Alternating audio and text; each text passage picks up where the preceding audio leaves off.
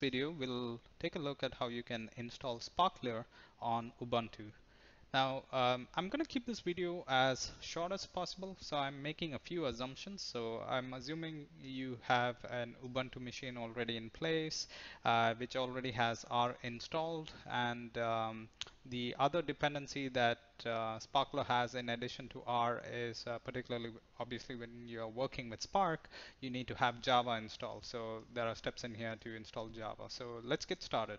Again, assuming that you have R installed, if you're not aware, you can just run R which R and it'll tell you if you already have R installed or not. If not, you'll find other videos in my library which show you how you can install R on Ubuntu. Let's go ahead and install Java. So I'm installing Java 8. Much of the steps here, or pretty much all these steps here, you can find in the description of the video. So I'm going to go ahead and run these commands, and I'm going to pause the video as it might take a bit of time for me to go through all these commands, and then we'll resume once all these steps for Java has been completed.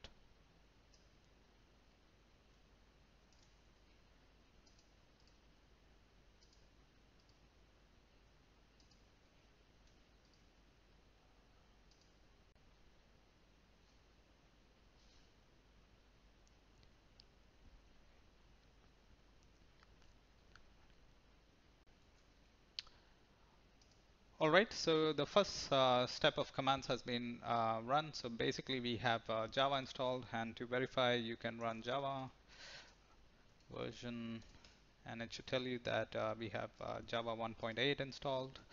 The next step is to install Sparklyr. Again, all of this could have been in one single bash script and we could have run it in one shot.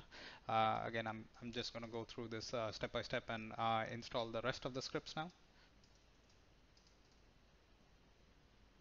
While it's installing, worthwhile explaining. While I was trying to install Sparklyr as per the suggested approach on the RStudio website, all they were requesting us to run install packages Sparklyr. However, I found that it typically failed in a couple of instances, which is why I've added these two additional apt-get commands here so that the prerequisite libraries are installed.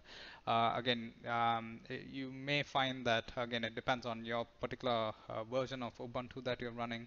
In my case, I'm running Ubuntu 16.04. I needed to install these two additional packages.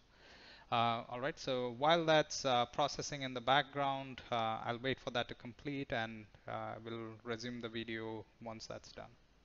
So it looks like the last step, which was installing the Sparklyr package, has completed, and out of all these various steps, that's the one that's bound to take the longest. It'll probably take anywhere between 15 to 20 minutes for the installation to complete. I did notice a few warnings that came up, but that shouldn't be a problem. It shouldn't get in the way. So the last step is to verify if Sparklyr has indeed been installed. Here I have an R server instance, I'm sorry, an R Studio server instance running, or you don't necessarily need a GUI tool to verify. Again, if you're an R user, you'll obviously be familiar with the R CLI application, so you could run it either from the GUI or natively from the console. So let's let's see if we can open up the library. And again, you might see a few warnings that come up. It's just informing you that some of the libraries have been replaced, but that shouldn't get in the way of us using I'm sorry, Sparklyr and do some testing. So where do we go from here? So far we have only installed Sparklyr, and we have seen that it's been installed. We can access it from within an R environment. But we are not done with it yet. In the next video in the series, we'll take a look at how you can work with Sparklyr. Now, again, your mileage might vary. So depending on whether you already have an environment, such as a yarn environment, with Spark already installed, you should be pretty much good to go. If not, there are a few more steps to go through before we can start using Sparklyr, which we'll hopefully look at in the next videos in the upcoming series. Thanks for watching.